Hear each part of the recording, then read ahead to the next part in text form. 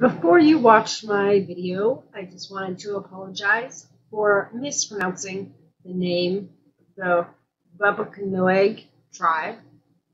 Next time I will do my due diligence and research it beforehand. Thank you.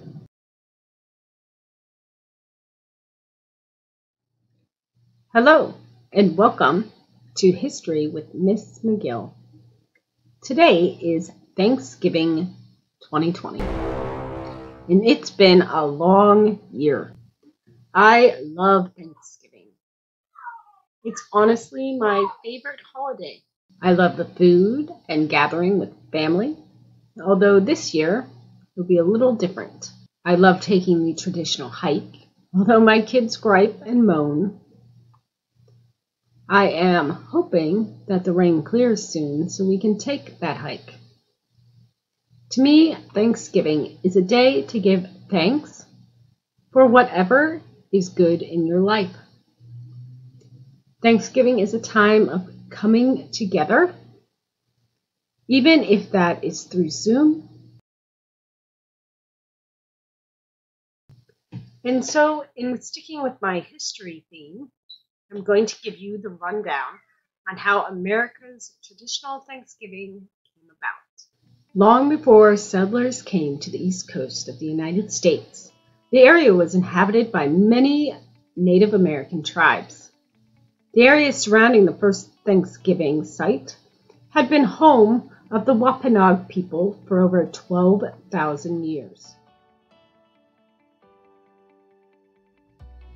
Carrying 101 men, women, and children, the Mayflower traveled the ocean for 66 days. It was supposed to land in New York, but due to weather, stopped its voyage early in what is now called Cape Cod, Massachusetts. The settlers prepared for winter using supplies from the Wampanoag people. A Wampanoag leader who spoke English, Squanto, helped the English grow corn and use fish as fertilizer. After a while, a formal agreement was made between the English settlers and the Wampanoag tribe to stand together against any other natives that might attack. In celebration of the agreement and fall harvest, the English and the Wampanoag gathered together in celebration. This meal was not like our traditional Thanksgiving. It consisted of deer, corn, shellfish, and roasted meat. They played ball games, sang, and danced. The whole celebration was not over in a day. In fact, it was a 3-day celebration. The first Thanksgiving tradition only lasted a generation. The Wampanoag people do not share in the popular reverence for the traditional New England Thanksgiving. For them, the holiday is a reminder of betrayal and bloodshed. Now, let's look at some of the other Thanksgiving Day facts. Although President Washington declared a day of national thanks after the Battle of Saratoga, which ended the Revolutionary War, it wasn't until 1863 when President Lincoln established a national holiday in November to give thanks for general blessings. And that's when the holiday began to look like the one we celebrate today. Thomas Jefferson refused to declare a day of national thanks, thinking it would blur the separation of church and state doctrine. But what about Thanksgiving Day football tradition? The first Thanksgiving football game was a college match between Yale and Princeton in 1876. Who was the first president to pardon a turkey?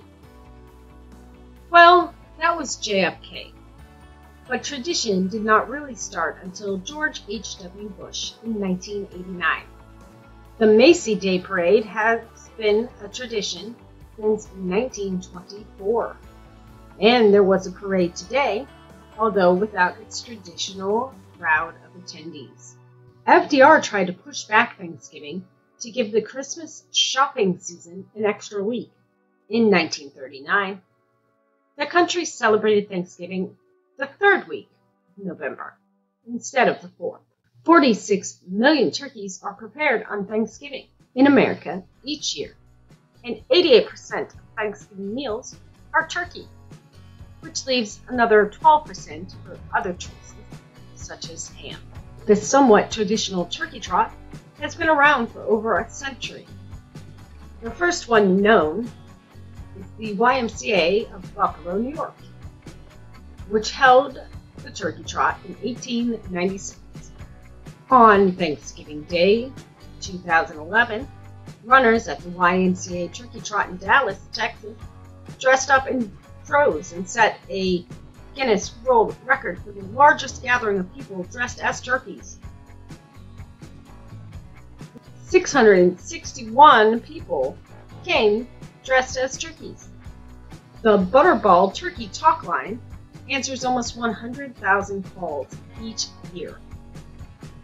In fact, one of my favorite episodes of The West Wing is where President Bartlet called the Butterball Turkey Helpline to ask about how to cook stuffing. However you choose to celebrate this year, I hope you are safe and happy. From my family to yours, I hope you have a wonderful Thanksgiving. Thank you for watching. Don't forget to click like and subscribe. And as always, keep on learning. Bye!